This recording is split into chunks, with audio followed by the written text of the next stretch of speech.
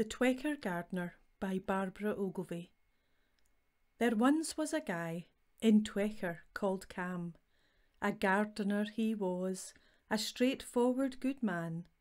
He lived out his life just as he saw fit, determined to be independent with a good deal of wit. A good-hearted man, he loved the outdoors, working hard every day, never hiding from chores. A whisky, a song, a dog, one or two. His life was quite simple, he bothered very few.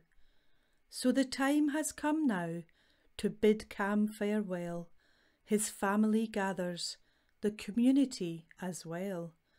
Admiration in words, praise there may be, for a man who lived life like an evergreen tree.